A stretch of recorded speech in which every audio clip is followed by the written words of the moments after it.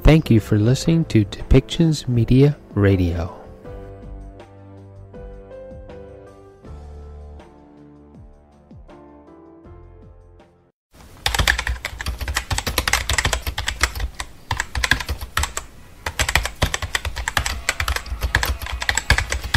Welcome to Policy and Rights, the show about human rights and government policy.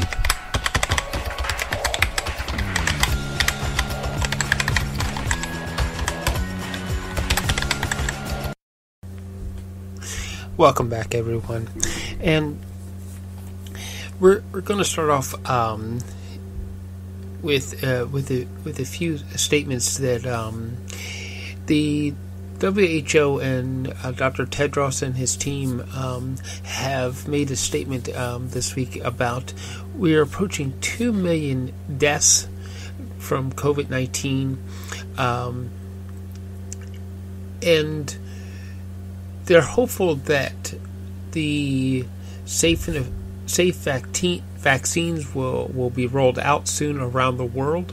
There are still some issues with COVAX and ensuring that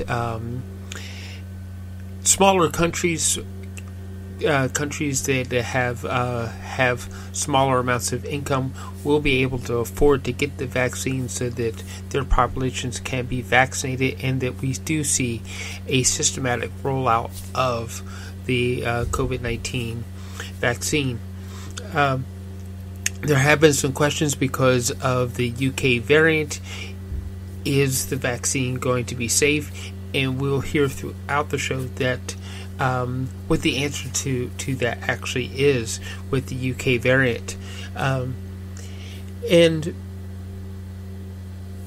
there are some other things that are going on that maybe our politicians should think closely about, ensuring the fact that all of the decisions, the lockdowns, the opening of businesses or the closing of businesses or schools should be done in the most of scientific manner, that they are ensuring that they're only listening to the science and not just acting on political views. So let's move ahead, and first we're gonna listen to Dr. Tedros as his opening statement to the press conference that was done in Geneva on Monday. Good morning, good afternoon, and good evening. 1 year ago, the first death from COVID-19 was reported, and WHO issued its first tranche of technical guidance. The comprehensive package included guidance on surveillance, lab testing, infection prevention and control, a readiness checklist, and risk communication and community engagement. A year on, there have been almost 2 million deaths from the COVID-19 virus, and while we're hopeful about the safe and effective vaccines that are being rolled out, we want to see this sped up and vaccines allocated equitably in the coming weeks. Next week, at the WHO Executive Board, I will be encouraging all countries to fulfill their pledges to COVAX. I call for a collective commitment so that within the next 100 days, vaccination for health workers and those at high risk in all countries are underway. Governments, manufacturers, civil society, religious and community leaders must come together to create the greatest mass mobilization in history for equitable vaccination. WHO continues to ask vaccine manufacturers from around the world to move swiftly to provide the necessary data that will allow us to consider them for emergency use listings. I'm pleased that a WHO team is in China currently working with producers of the Sinovac and Sinopharm vaccines to assess compliance with international quality manufacturing practice ahead of potential emergency use listing by WHO. To clarify, this is separate from the WHO Origins mission. We also look forward to Serum Institute of India submitting full data sets for rapid assessment so WHO can determine whether we can recommend their AstraZeneca vaccine for international use. These are just a couple of examples of work underway by WHO, Gavi, CEPI, and other partners aimed at safe, rapid, equitable, and wise allocation of vaccines. As I have said before, and will say again, saving lives, livelihoods, and economies depends on a global agreement to avoid vaccine nationalism. Over the weekend, WHO was notified by Japan about a new variant of the virus. The more the virus spreads, the higher the chance of new changes to the virus. Most notably, transmissibility of some variants of the virus appears to be increasing. This can drive a surge of cases and hospitalizations, which is highly problematic for health workers and hospitals already close to breaking point. This is especially true where public health and social measures have already broken down. This can have a knock-on effect on other essential health services. At present, the variants do not seem to show increased severity of disease. With new treatments coming down the pipeline, we're hopeful that more lives of those with serious cases of COVID-19 can be saved. But we need to follow the public health basics now more than ever. Keep as much physical distance as you can from other people. Keep rooms well ventilated. Wear a mask. Keep your hands clean. And cough away from others into your elbow. You might get fed up of hearing it, but the virus is not fed up with us. Limiting transmission limits the chance of dangerous new variants from developing. What's most critical is that we sequence the virus effectively so we know how it's changing and how to respond. For example, while diagnostics and vaccines still seem to be effective against the current virus, we may need to tweak them in the future. Last week, WHO released a comprehensive implementation guide and risk monitoring framework to help countries set up high-impact sequencing programs. We call on all countries to increase the sequencing of the virus to supplement ongoing surveillance, monitoring, and testing efforts, and to share that data internationally. This helps us better understand when variants of concern are identified. We're aware that sequencing requires specialized equipment, a trained workforce, and close collaboration between experts. Building upon our existing lab networks, WHO is working with countries to enhance sequencing capacity, and we extend our support to all countries who need it. We achieve much of this through our international network of labs for SARS-CoV-2 and influenza flu lab network, both of which have been a beacon of science, solutions, and solidarity in the last year. Tomorrow, WHO's R&D Blueprint Group is convening scientists from around the world to set global research priorities for the year ahead, including on virus variants and sequencing. This builds on a year's worth of work defining and delivering on an R&D roadmap for COVID-19. Just as we look forward on research and rolling out vaccines, we continue work on the origins.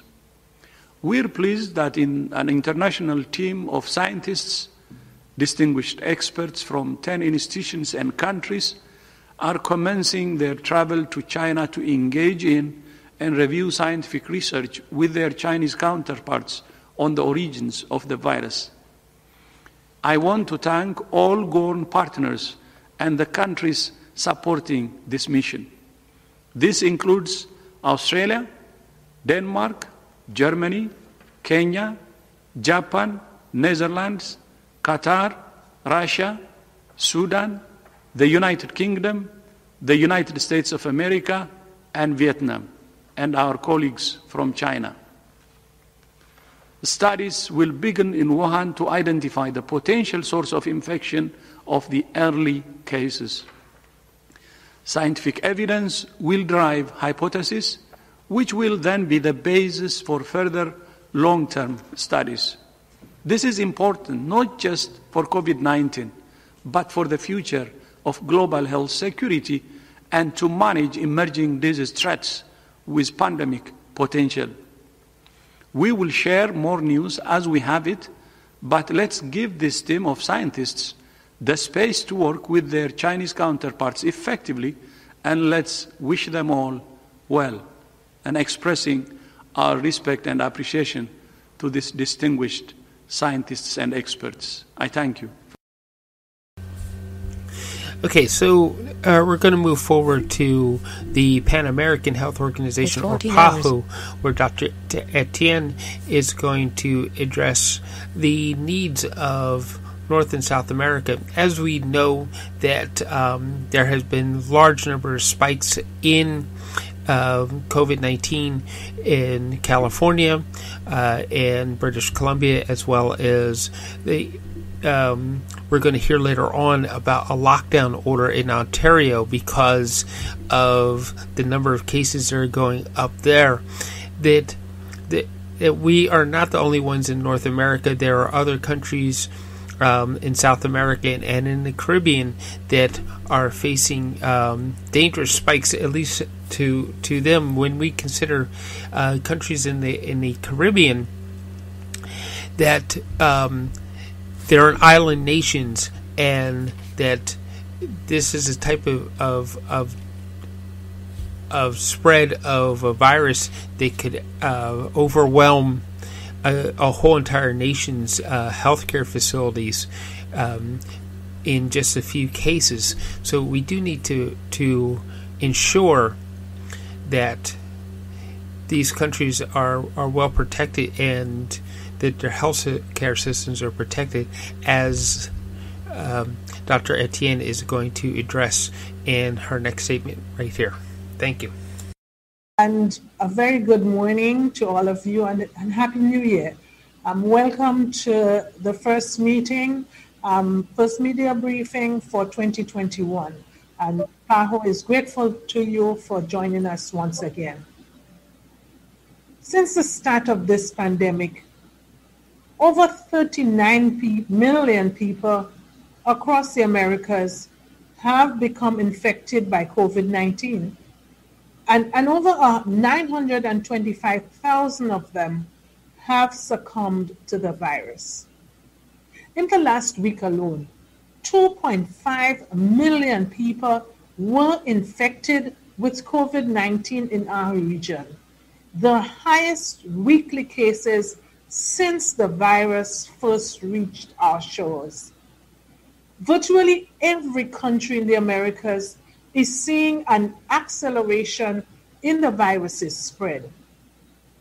In North America, the United States is reporting the highest new COVID-19 infections and deaths in our region. California and states across the American South have seen dramatic increases in COVID hospitalizations, with 13 states reporting record-breaking figures. Today, more than 132,000 are hospitalized from COVID-19 in the United States. These are more hospitalizations than during the pandemic peaks in the spring and the summer. These trends in hospitalizations are also being reported in Canada and Mexico, where the local health systems are struggling to keep up with demanding care. For the South and Central America, Data from early January suggests that infections are on the rise in Costa Rica and Belize. However, it's too early to tell the impact of the holiday season on the virus's spread. So we are going to have to remain vigilant over the next few weeks. Across the Caribbean, data from early January reveals that many islands saw rapid rises in infections. The Cayman Islands, Dominica, and the Virgin Islands reported a doubling of cases within the last week alone. And cases are growing even more rapidly in Barbados, St. Vincent and the Grenadines, and Bonaire. And as we move to South America, every country has reported a rise in cases over the last few weeks, even in countries that had seen a decline in cases, like Chile and Argentina. As our southern hemisphere experiences its summer months, many countries are struggling to limit gatherings and travel, which will most likely fuel infections for weeks and months to come. Scientists throughout the world and our region have also detected new variants of the COVID-19 virus. PAHO's molecular surveillance network spans some 21 laboratories throughout our vast region, and we are tracking the spread of the virus and mutations that naturally develop over time. So far, the variant first seen circulating in the United Kingdom has been reported in 6 countries in the Americas. At this time, there is no evidence to suggest that these variants affect patients differently, but early data does suggest that the virus can spread more easily, accelerating the threat to our health systems at a time in which they are already close to capacity. And that's why the public health measures that we've been urging from the start, such as practicing social distancing, wearing masks in public, and washing hands often, remain our very best bet to help control this virus right now in all of its forms. So let's look at the year ahead. Our collective ability to keep up with these measures has the power to determine the trajectory of this year. If we remain diligent, we have the power to control this virus. If we relax, make no mistake, 2021 could well be far worse than 2020. With one vaccine approved for use by the World Health Organization and more underway, we're moving closer to controlling this pandemic. A handful of countries in our region have already begun vaccinating health professionals, and a few have already started protecting other particularly vulnerable populations, like the elderly and those with underlying conditions. However, as long as doses remain limited, we cannot rely on vaccinations to flatten the pandemic curve. As we look ahead to 2021, I would say that there are 3 priorities that are critical to controlling this pandemic in our region. The first is to ensure equitable access to the tools, both new and old, to prevent and treat COVID-19. We must ensure that health workers have the protective gear and equipment that they need to do their job safely, and that every person who requires hospitalization can access the basic medications they need, ICU beds if that is necessary, to manage and treat the conditions. This is especially challenging as cases surge and supply chains are strained. With the arrival of vaccines, we must ensure not just that doses are produced quickly, but they are equitably delivered and swiftly across every country. regardless of income.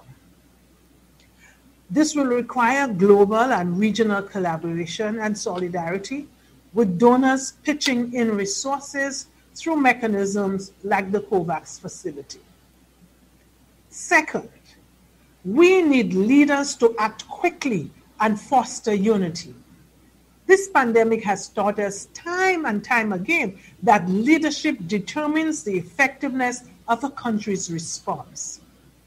As we look to the year ahead, leaders will face difficult choices as we work to flatten the transmission curve. And that's why we need leaders to act transparently so that the public understands their decisions and the scientific evidence that is behind those decisions, so we can rally people around a shared plan. We need leaders to act in the interest of public health, not political gain, by working together to make the best use of the tools to prevent this virus.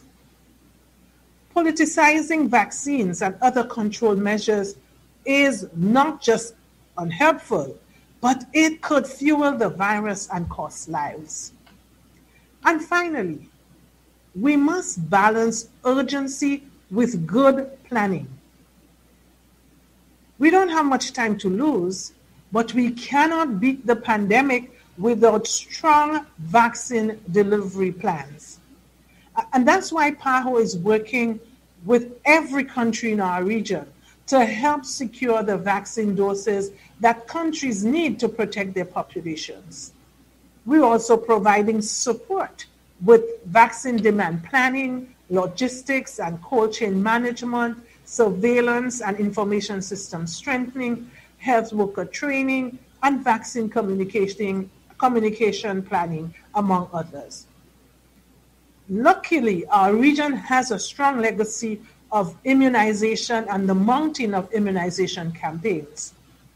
Thanks to vaccination and surveillance efforts, the region of the Americas was the first in the world to eliminate smallpox, polio, rubella, congenital rubella syndrome, and measles. For 42 years, PAHO's immunization program has helped countries across the Americas work together to protect people against vaccine-preventable diseases. Through our revolving fund, member states pool their national resources to procure vaccines and related products at the lowest price. COVID will be a challenge, but one I believe that we can meet by working together. Okay, so the Canadian federal government is, of course, promising a safe and effective and very swift rollout of vaccine and immunization program across Canada, ensuring continuous deliveries to all the provinces and territories to ensure that those people who are eligible and able to receive the vaccine will actually do so by September. Now, remember, this is still January, so we do need to observe patience and calmness so that all those who really want the vaccine and need that vaccine, such as our healthcare workers, those who are working in long-term care facilities, and those who are at dangerous ages, do actually get that vaccine before anyone else. So we need to make sure we stick to the protocols until the vaccine has been rolled out. Along with that, we've heard already from the leadership of the Pan American Health Organization and the World Health Organization that even though the vaccine is out there, the vaccine is becoming more available to people, that we still need to maintain all of the measures, that we still need to make sure that we are still doing the social distancing, washing our hands, wearing a mask when we're not in ventilated areas, that such as when we go to the store. You go to the store, you wear the mask inside the store because it's not a ventilated area. Most of these stores are keeping their doors closed, so there's no fresh air getting in. And that when we get home, as we are putting the groceries away, make sure that we wash our hands when we get home and take all care of all the measures to help not spread the virus. And we'll hear more examples of that later on when we get to the Ontario lockdown also. So let's hear what the federal response is as the vaccine is being rolled out and doses of the vaccine are being purchased from Pfizer and Moderna.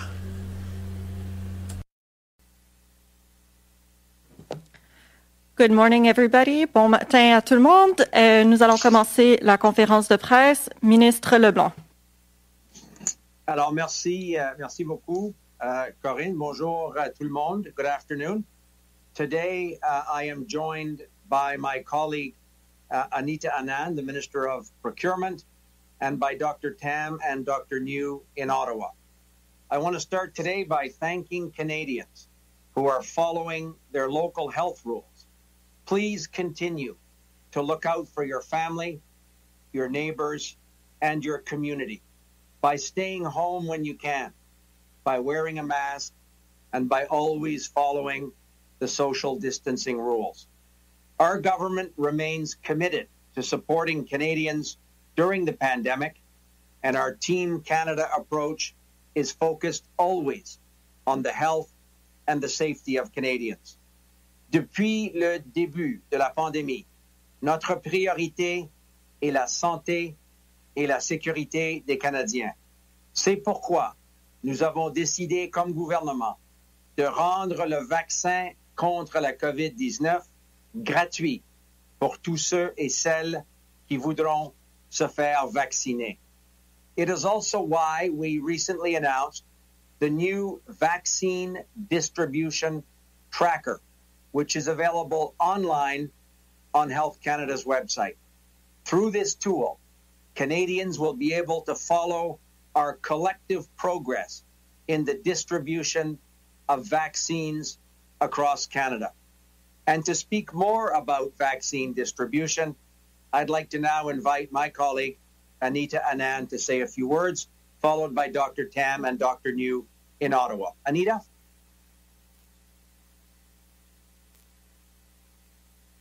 Before I start, I would like to again thank all of our frontline workers who are facing extremely challenging conditions created by the current surge in COVID-19 infections.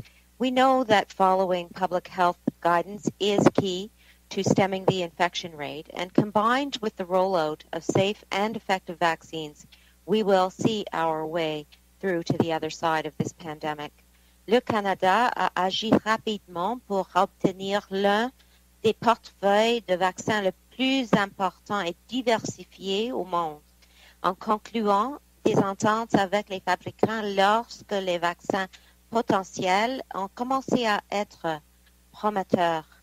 Grâce à cette stratégie, nous avons pu obtenir le mois dernier la livraison rapide de vaccins approuvés de Moderna et de Pfizer-BioNTech. Our agreement with Pfizer-BioNTech includes a guaranteed minimum of 20 million doses, with options to purchase more. As the Prime Minister announced, we have increased our order with Pfizer to add 20 million more doses for a total of 40 million doses to be delivered this year. Canada is well on track to meet our goal of ensuring that we have enough vaccines that every eligible person who wishes to be will be vaccinated by the end of September. We are focused on delivery, working every single day to get these vaccines into Canada as early as possible, as we did last month. For example, as our negotiations with Pfizer led to the advancement of additional deliveries prior to the holidays, we have now confirmed An additional 2 million Pfizer doses will be delivered in Q2. These doses were originally scheduled to arrive in the third quarter of this year. They will now be delivered in the second quarter. This is the work of my department and me every single day. That is to accelerate deliveries of vaccines into this country. Vaccines are now in Canada, and we are receiving them with greater regularity. However, we should not forget about the extraordinary environment in which we are operating. Vaccine manufacturing is already highly complex, and when we factor in unprecedented global demand and complex supply chains, we should not be surprised that the ground is sometimes shifting. I want to be very clear on this point. I have not and will not withhold confirmed information concerning the delivery schedules of vaccines. What I will continue to do is provide concrete facts so that all involved can plan accordingly with as much certainty and confidence as can be provided in the current environment. Once we enter the second and third quarters, Canadians will see a dramatic acceleration in the pace of scheduled vaccine deliveries. This is the largest mass vaccination campaign in our great country's history, and every level of government, every department is doing its part. Public Services and Procurement Canada will ensure that we remain on track to meet our September goal with the delivery of a steady supply of vaccines. Et notre gouvernement continuera d'essayer de faire en sorte que les doses soient livrées encore plus tôt, afin de pouvoir vacciner la population canadienne le plus rapidement possible. This is a Team Canada effort. Together, we will see ourselves through to the other side of this pandemic. Merci beaucoup, Meg Wedge. Thank you so much.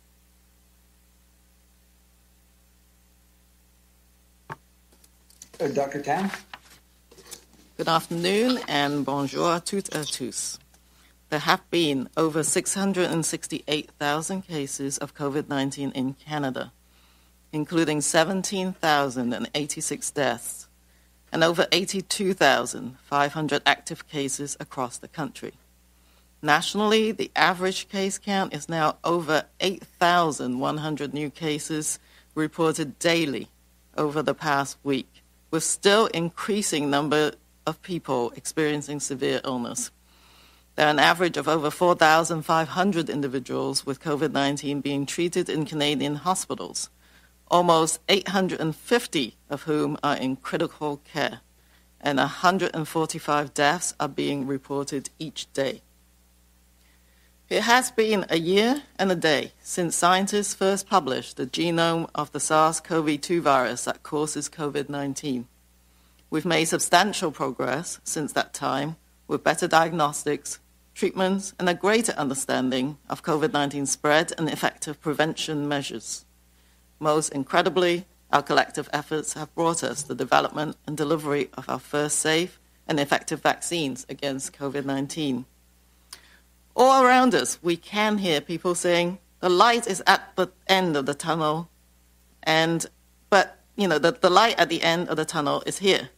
But though we can see the way more clearly, we are not out of the tunnel yet, and uncertainty and challenges are still ahead of us. COVID-19 activity remains at very high levels in many parts of Canada. Nationally, we are still on an ever-worsening trajectory. The months ahead will be difficult, possibly harder than anything we've experienced to date.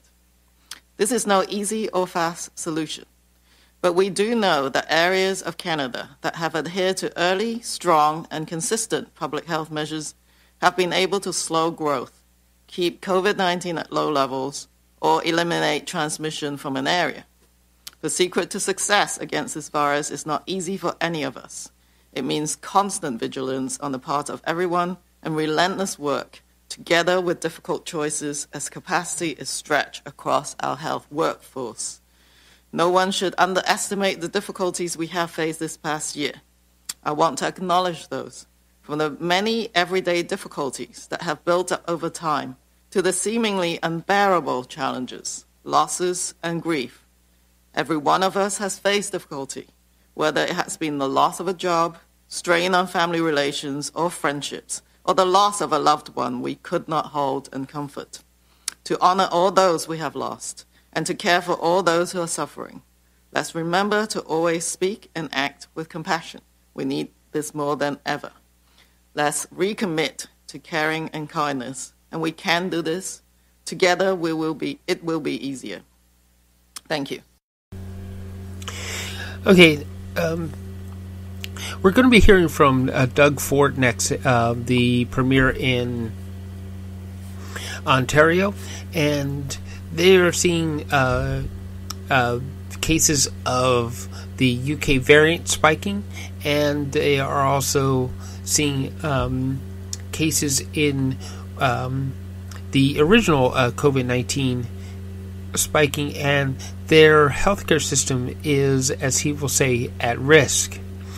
They are employing a lockdown, but in some of the cases that you're not allowed to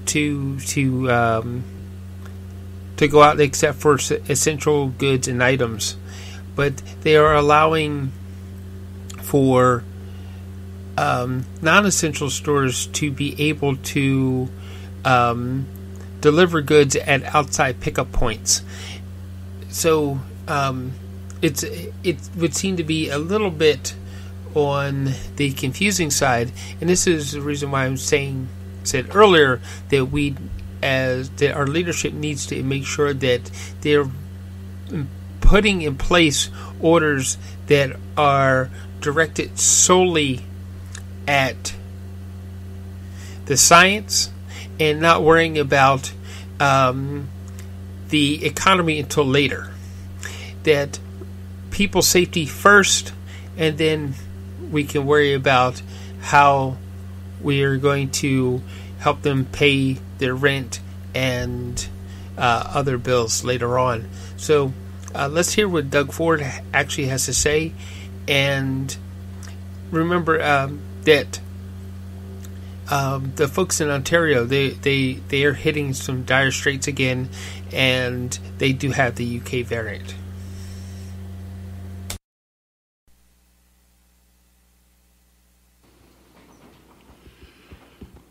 Well, good afternoon.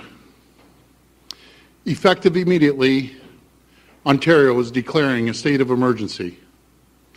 We expect this to remain in place for at least 28 days.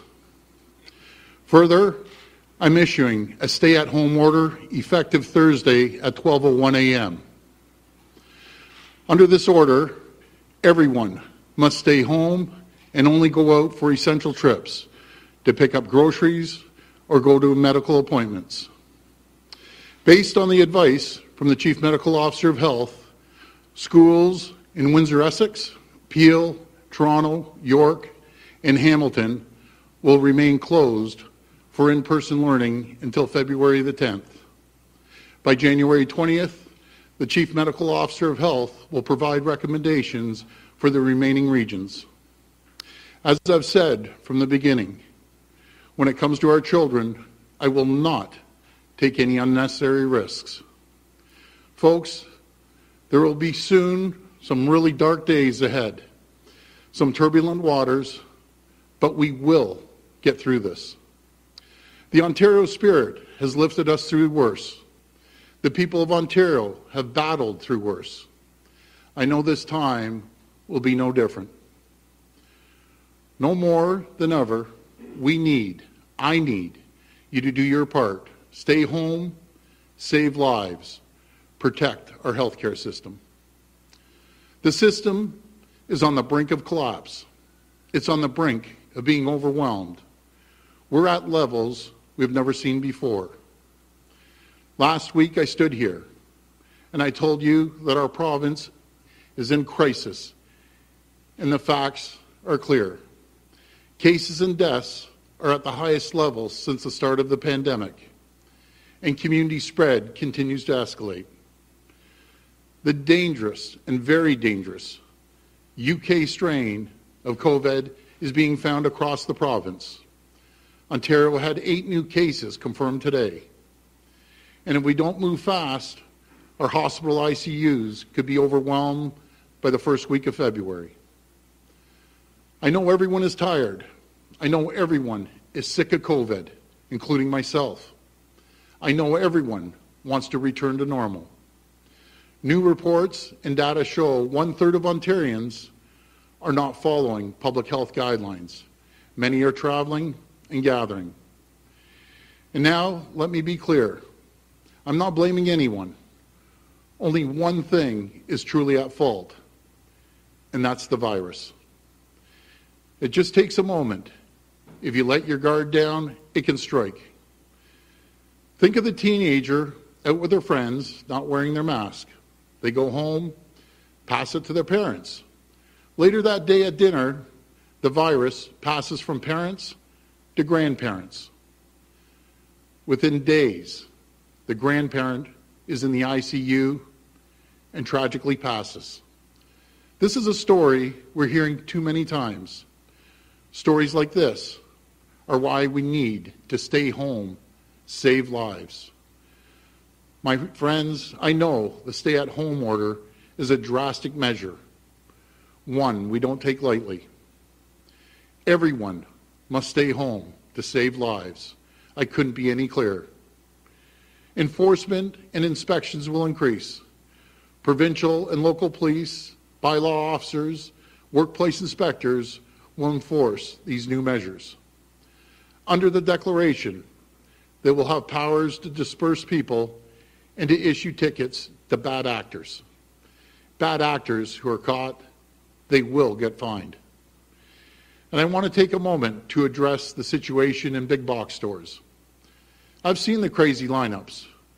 We need more enforcement at these stores. So we'll be starting an inspection blitz of big box stores in the coming days.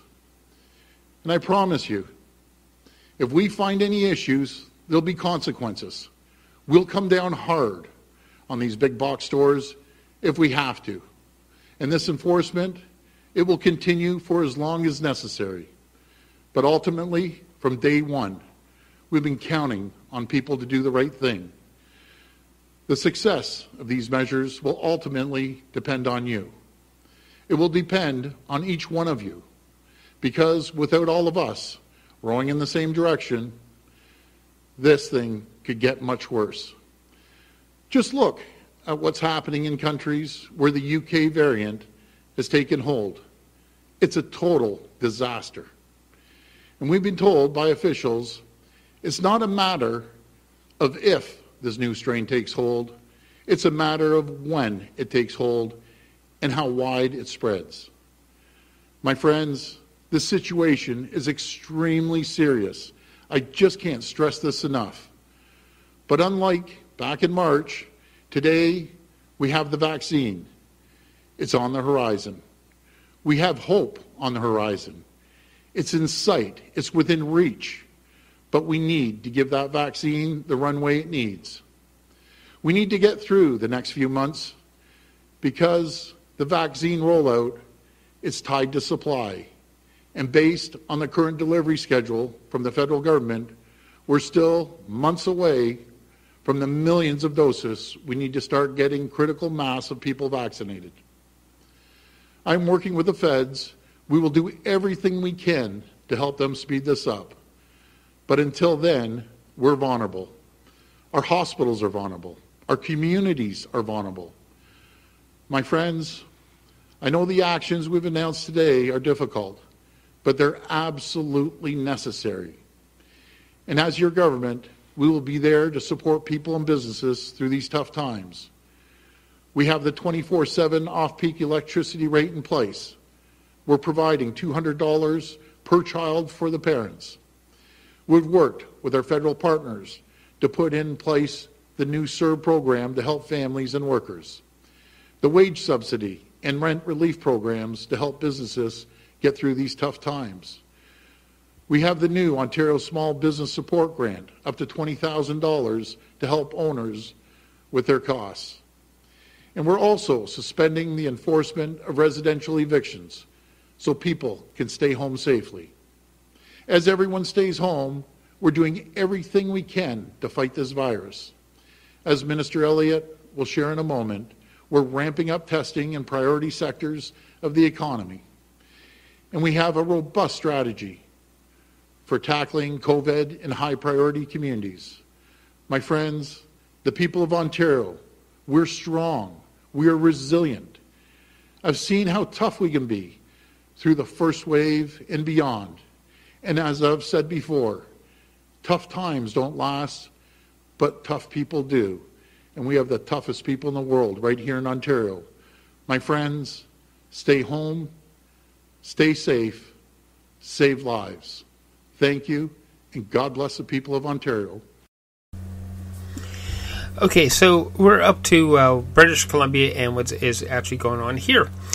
And there have been some spikes and increases in the cases of COVID-19. There have also been some things pointed out about that is pushing that our healthcare workers are actually helping to spread the virus throughout long-term care facilities and causing the outbreaks themselves in these facilities.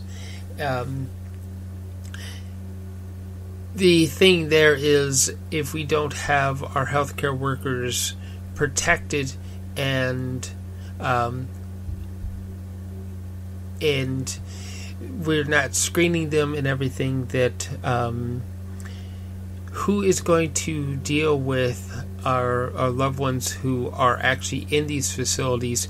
Who will be the ones taking care of them? That yes, we need to make sure that everyone is healthy and everyone is actually being taken care of. We also need to ensure that we're using the highest priorities and accuracy and precisions in our testing, and that we need to make sure that the best information is actually spread to our average citizens so they know what is actually going on. There should be a level of transparency that was brought out by one of our earlier segments, that we need to ensure all these things are possible and being brought out by our elected officials, and ensure that our elected officials are not just acting on politics, that they are acting on the science and the best science available to them. So let's listen to what Dr. Bonnie Henry has to say on the latest outbreaks and numbers for COVID, and also she's going to make some statements about the safe and effectiveness of the vaccine and the vaccine program here in British Columbia.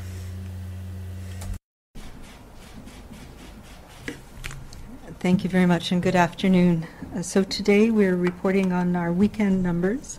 So 3 reporting periods from January 8th to 9th. We had 538 new cases diagnosed with COVID-19 in British Columbia. From January 9th to 10th, an additional 507 new cases, and in the last 24 hours, 430 new cases. That brings ICU.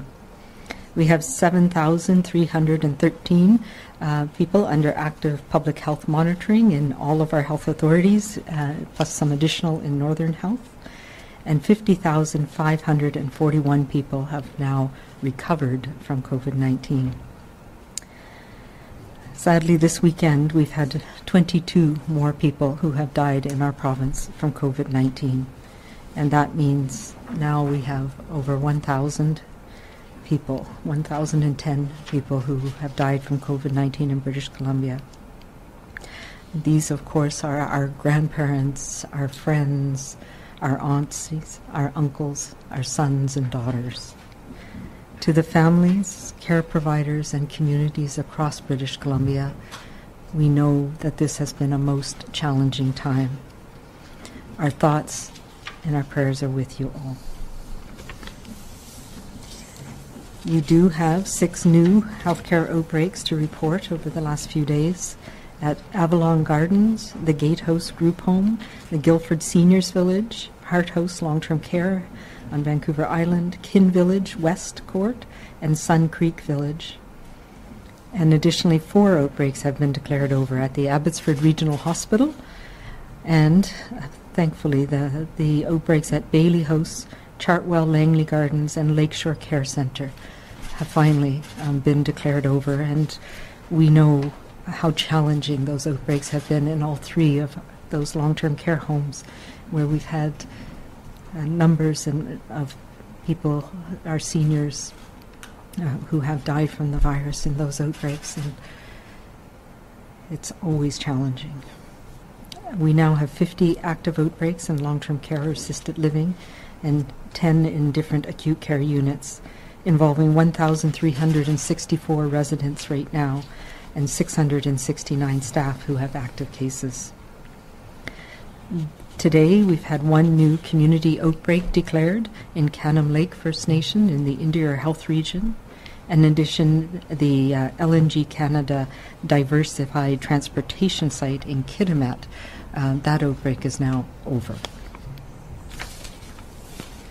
Since the start of our immunization program in December, we have now delivered 59,902 vaccinations as of yesterday, so it doesn't include today's doses, but that's 59,902 of the 71,200 doses that we've had here in the province.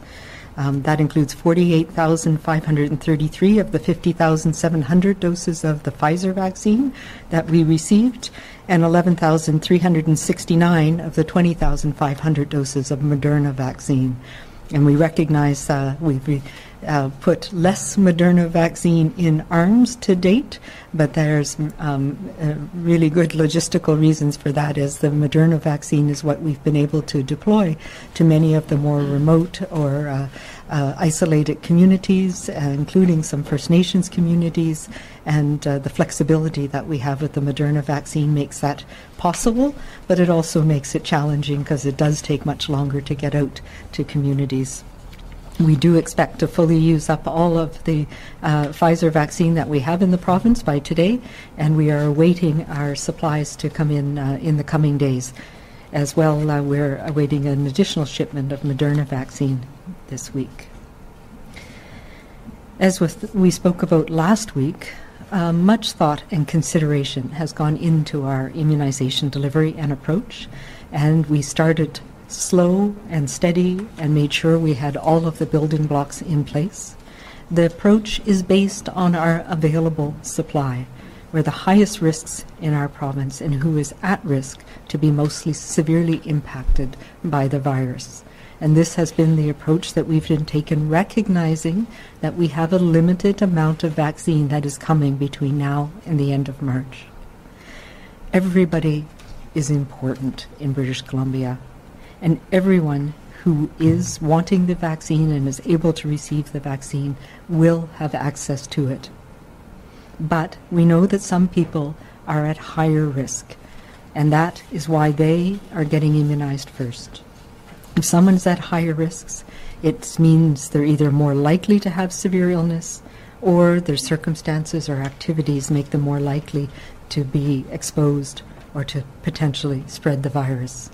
And that is what we're focusing on at first. We do not have enough supply coming between now and the end of March to achieve that community immunity that protects us all. So what the approach that we are taking, as with other provinces across the country, are to best protect as many people who are most at risk as possible, to prevent hospitalizations, to prevent deaths, and also those people in our healthcare system to make sure that we have the resources available to provide safe care to everybody. But let me be clear, everybody will have their turn. The focus is on these core groups between now and the end of March, but we expect more vaccine and more vaccines to be approved for use come March. And starting in April, we are working on the details of how we are going to sequence once we start having sufficient vaccine that we can immunize more people in our communities across the province. These details will be coming. So if you haven't seen your name on a list for after March, it's because we are working out those details, both here in British Columbia and across the country. But we will absolutely be looking at our essential workers across the board. We will also be ensuring that we make allowances for people who are at risk by age, by underlying conditions, etc. So those details are coming, and we just need everybody, please, to be patient. I also want to address the decision that we have made to start giving second doses at day 35. This is a science-based approach that takes into account the limited vaccine we have early on in the program here in the province. As we know, when someone receives a vaccine, it stimulates our own body's immune system to produce antibodies to that antigen, that protein. And these new vaccines that we have, messenger RNA vaccines, have proven to be very effective at doing that. When you provide the second dose, that's what we call priming the immune system with the first dose. The second dose in a 2-dose series like this is to provide more durable and longer lasting, for a longer period of time, immunity. And that's what we call a boost. And we call this a prime boost. And we know a lot about immunization programs and our body's immune system and how they respond. By waiting between doses, it allows the body to build up that immunity, to be primed, to develop both the antigens, the antibodies that attack the proteins on the surface of the virus, but also for the body's cell-mediated immunity, our T cells and our B cells, to start to recognize the antigen or the offending protein, the virus as well. Right now, as I mentioned, we are vaccinating as many high-risk people as possible in this initial period and setting the second dose to just over a month later. So that is the process between December and March. And that is because we know that the vaccine that we are receiving, will be receiving, if it comes, as we've been guaranteed or we've been told, will be back-end loaded. We are getting more doses in January than we did in December, more doses in February than we did in January, and more doses in March, quite a large step up in March compared to January and February. So our decision is around maximizing the distribution while balancing the supply and making sure we have a safe and effective immunization program. And we did not take this decision lightly.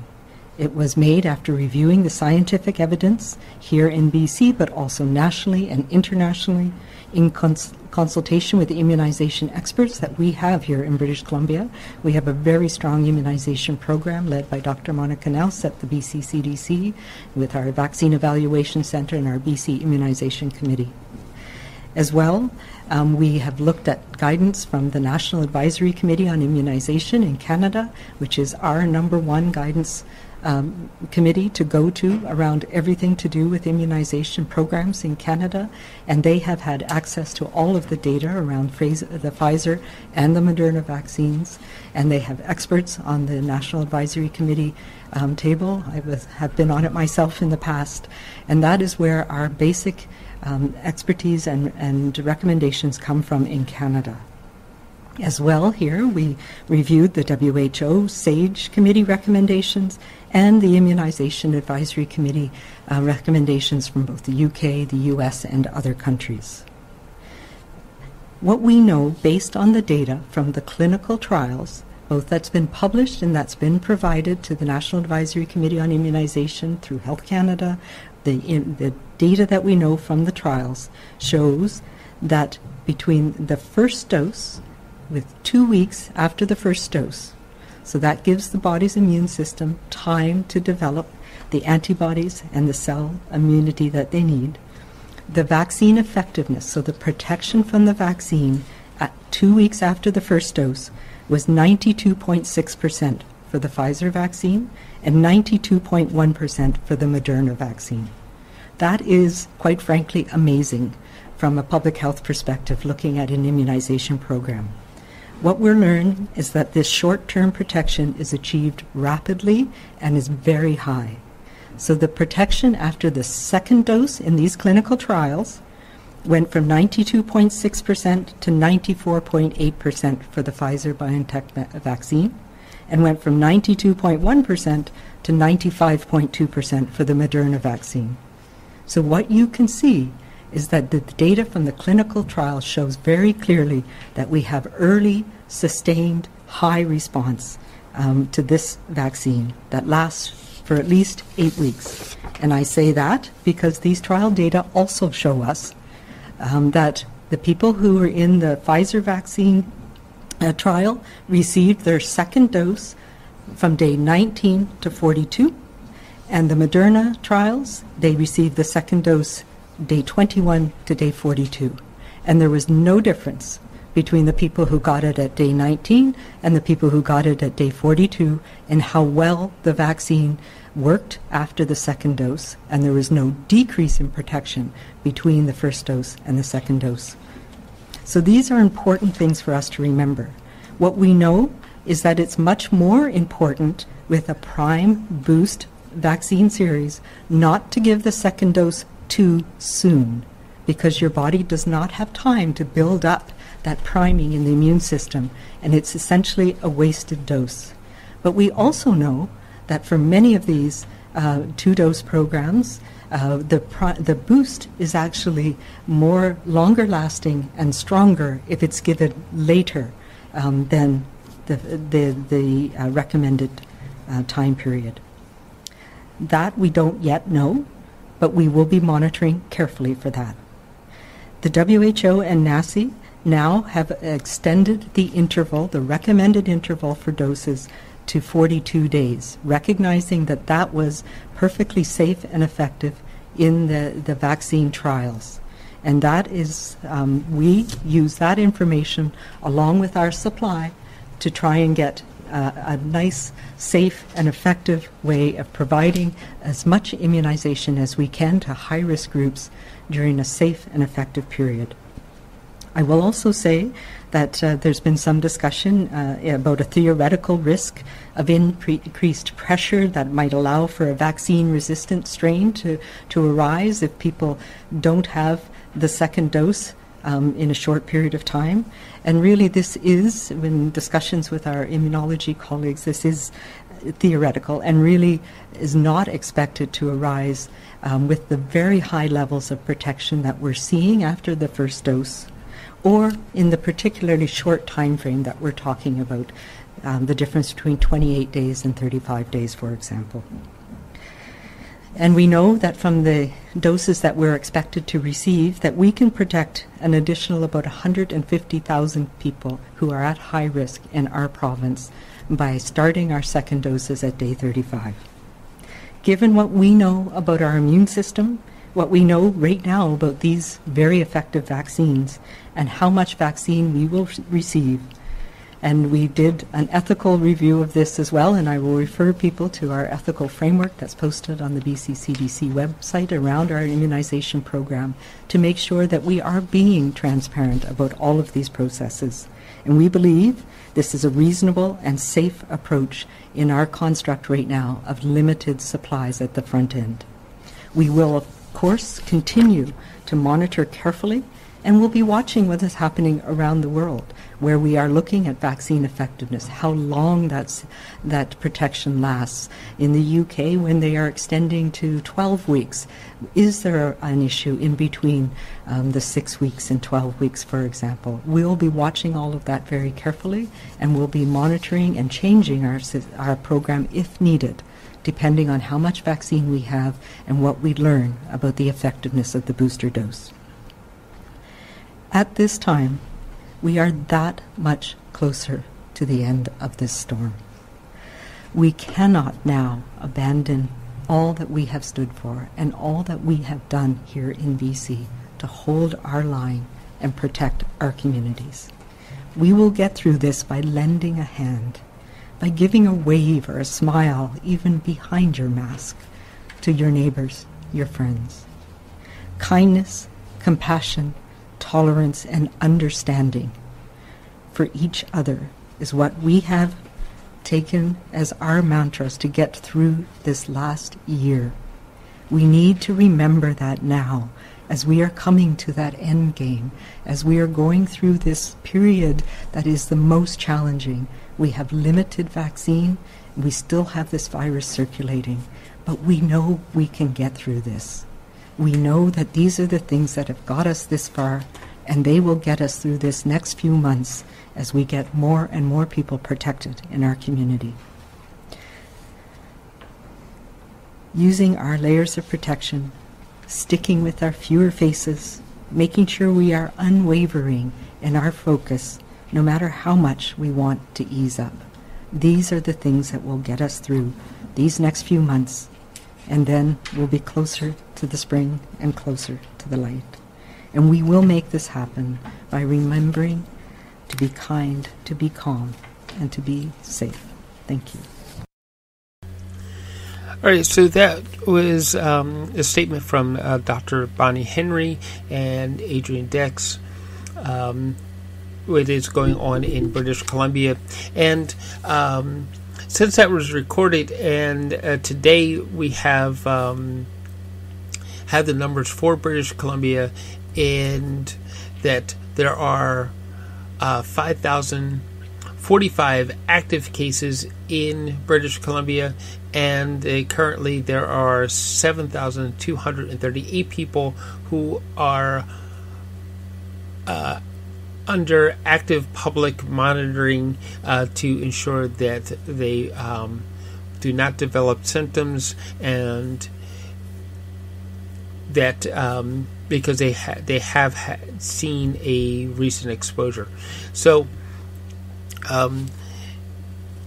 we need to ensure that we are doing what we can to ensure that we're not helping spread the virus, and that we do need to ensure that we wash our hands, we wear a mask in public places, that we follow the public health orders in our area here in British Columbia, that we need to make sure that we aren't having gatherings in our homes, and that we are, if we do have to meet with people, that we're meeting with them in well-ventilated areas, preferably outdoors. And we need to make sure that we question what our public health officials are doing to ensure that they are acting under science and not just simply acting politically. So, thank you for listening to us today. You've been listening to Policy and Rights. I am Michael, and be safe out there and take care.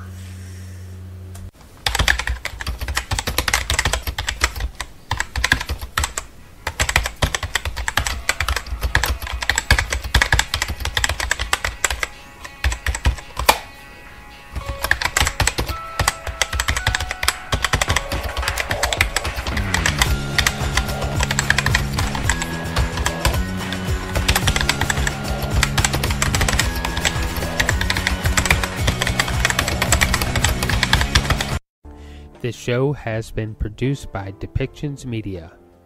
Please contact us at depictions.media for more information.